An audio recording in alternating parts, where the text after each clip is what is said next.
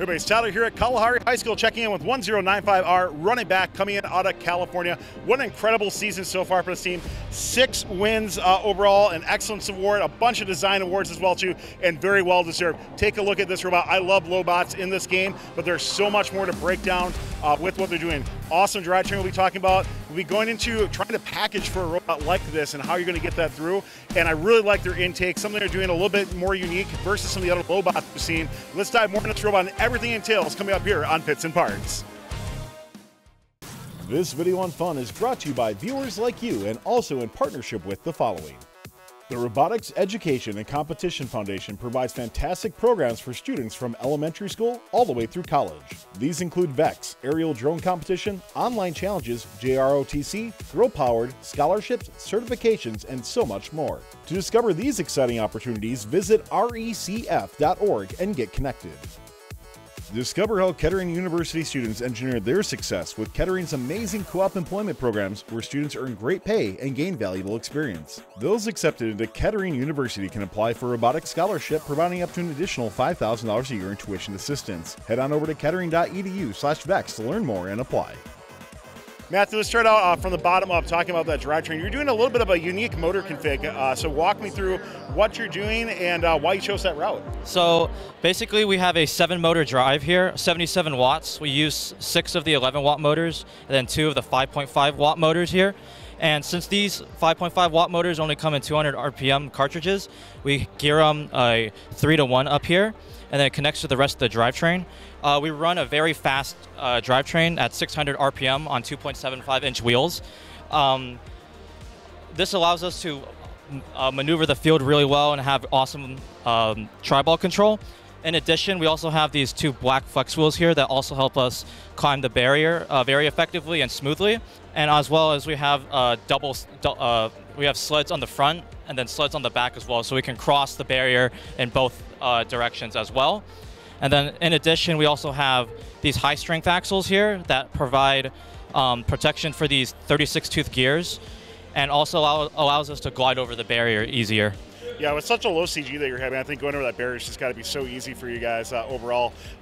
Looking at this overall gearing that you're doing, at what point did you choose something like this? Have you had this the whole season, or when did you retool it? We used to have a 6-motor drive that was just actually geared 450 RPM on the same wheel size. However, we realized with the evolution of the game that we needed to control tri-balls more quickly, and therefore we changed to not only a faster drive speed, but one that has more torque and more pushing power, so we can kind of push around robots and maneuver ourselves throughout the field.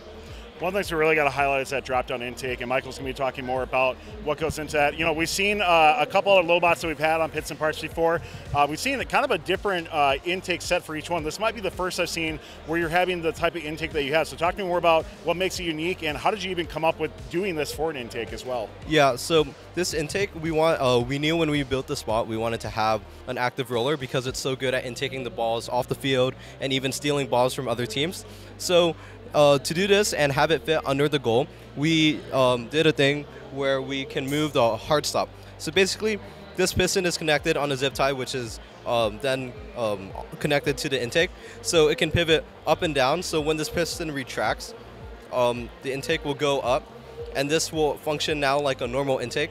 So you have all your intaking, and then when you shove in the goal, it shoves just normally. And what's good about this is it can freely pivot up and down, just like a normal intake.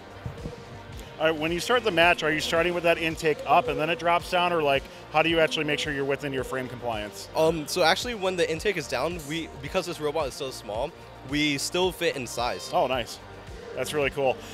More to talk about on this robot. It's going to be that A-tier hang that you're doing as well too. Bobby's going to be running through that. I like that you got some versatility with this as well. And when we were talking earlier, it's very important on the position of this based on your CG as well. Yeah, so one of our main goals with this robot was to keep our center of gravity as low as possible. And because we're a 6-inch robot, that wasn't too hard to do. It was kind of forced on us by the design requirements of going under the goal.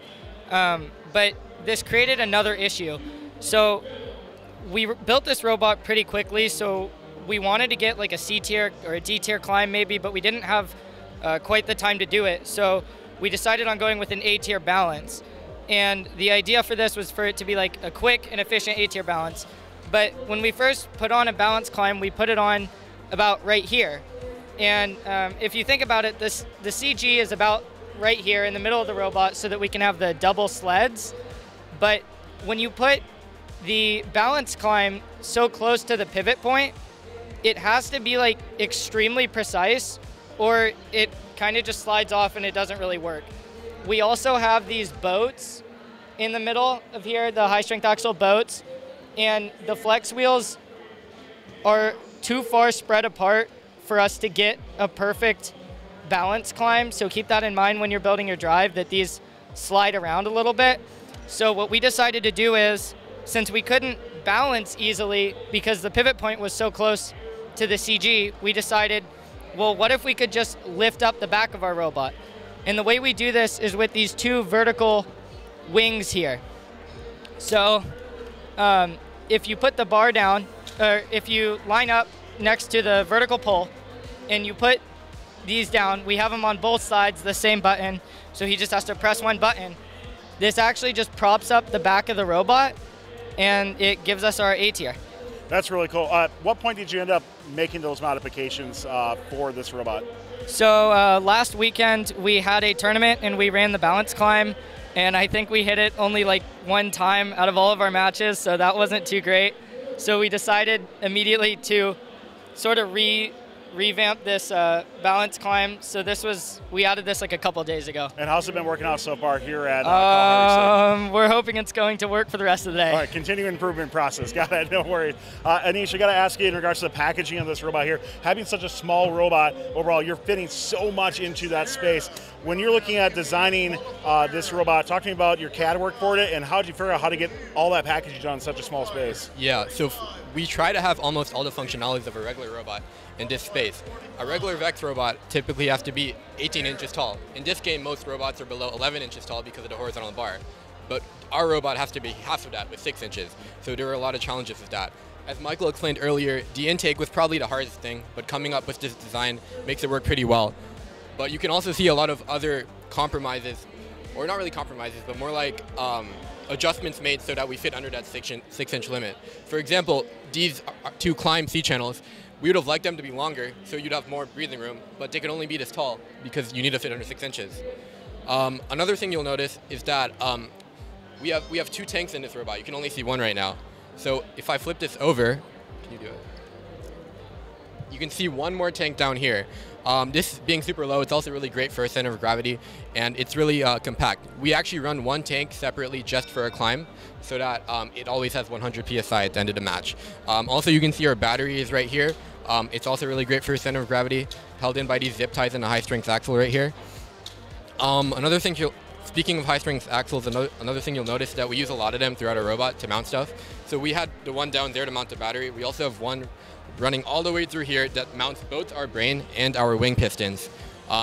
They take up a lot less space than C-channels, and they're just really useful. Also really strong. Another thing we have is that our wings, in order to fold in completely and to stay as thin as possible, we have these cutouts right here so that they don't hit anything on our drive. So it can fold all the way flush in, and it works perfectly. Somebody asking, we were talking about earlier, you do CAD up your robot in Inventor as well too. How important is it for your team to do CAD prior to actually doing the manufacturing on your bot? Yeah, so especially for a 6-inch bot, we think it would be almost impossible to build this without CAD. You need to fit all of these things within such a small area. In CAD, actually, what I did is I made like a little box that I had to fit the whole robot in, and it really helped me keep everything in check and make sure we would reach our requirement.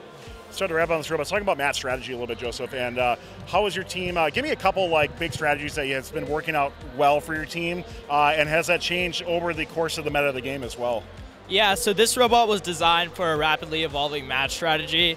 As the season progressed, we started to see less and less match loading, and we eventually realized that the more the teams match load, the less of the acorns actually end up in the goal. So we started to shift with thinking, how could we make sure that all of our match loads could end up in the opponent's goal?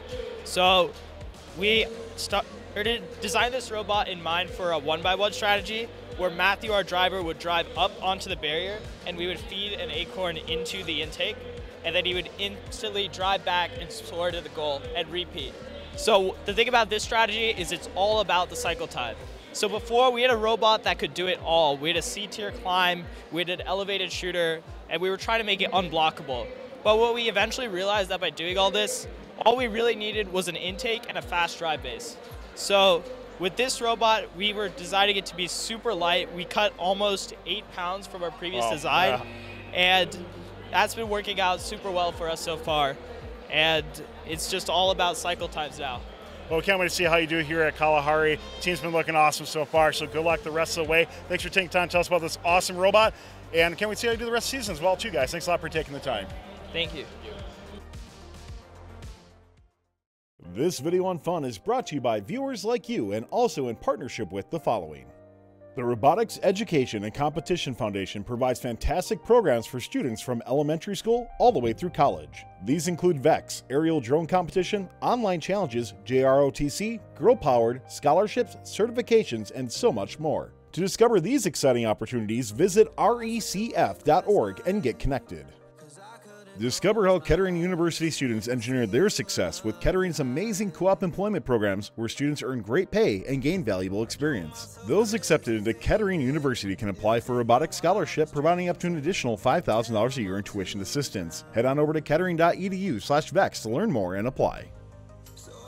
Don't forget to like, subscribe, and ring the bell to stay up to date on our new videos.